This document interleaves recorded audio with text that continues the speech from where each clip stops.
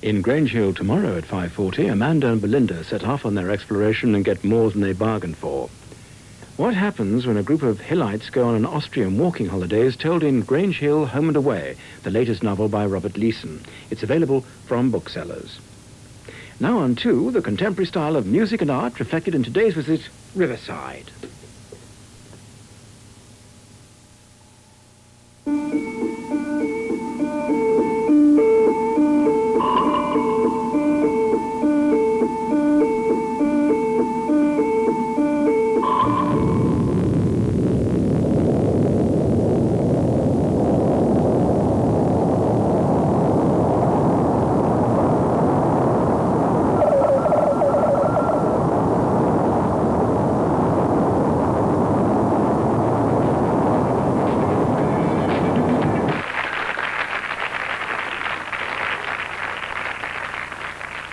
Genesis, the track we're hearing is from the Psychick TV album that's just come out. A lot of the press are treating Psychick TV as a band, but in fact it's much more than that. Can you tell us a bit about some of the concepts that you're dealing with? No, not at all. Not in the time that you get on a television program. I mean, the whole problem with the kind of television that we're on now is that it tries to give you the answer to the universe in like 1 minute, and anything which is giving real answers must use longer periods of time, and we work in 20 minutes, 30 minutes. Right.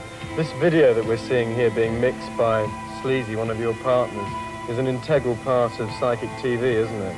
Well, yeah, we're a video group integrated with music. We're not a music group using video, and there are 20, 30 people working with us, using us as a platform for things they want to do.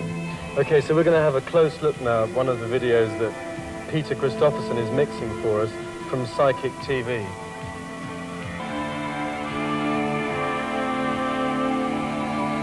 It is the key to the temple.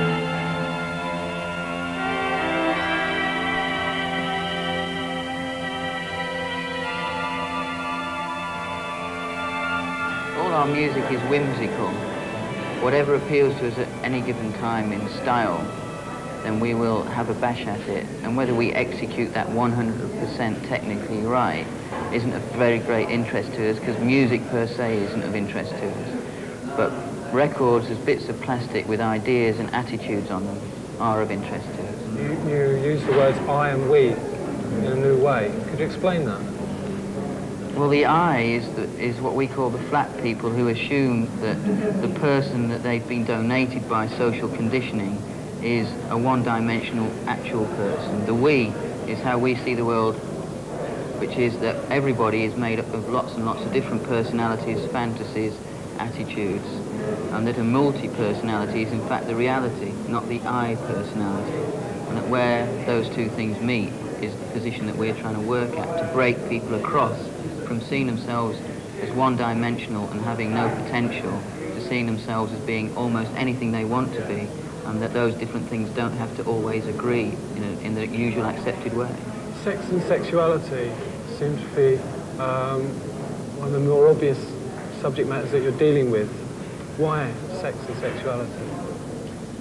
Because it's the area that most people would like to make greater progress with than they are at the moment. And because we feel it's no mistake that in every society and every tribal structure there are laws governing sexuality, and to us that suggests that sexuality has in itself some power and energy which is these societies and controls have a vested interest in suppressing. That freedom is taken away when there is a threat. Therefore there is a threat to control from sexuality, therefore it ought to be investigated and liberated.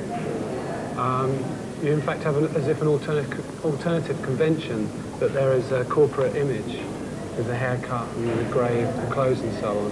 Is that not a contradiction if you're challenging people to find their own? On the surface it's a contradiction, but a lot of the time what we try to do is get people to actually examine ambiguities and hopefully get them to think a little bit about their prejudices about specific ways of dressing or specific ways of cutting your hair or whatever it is like that.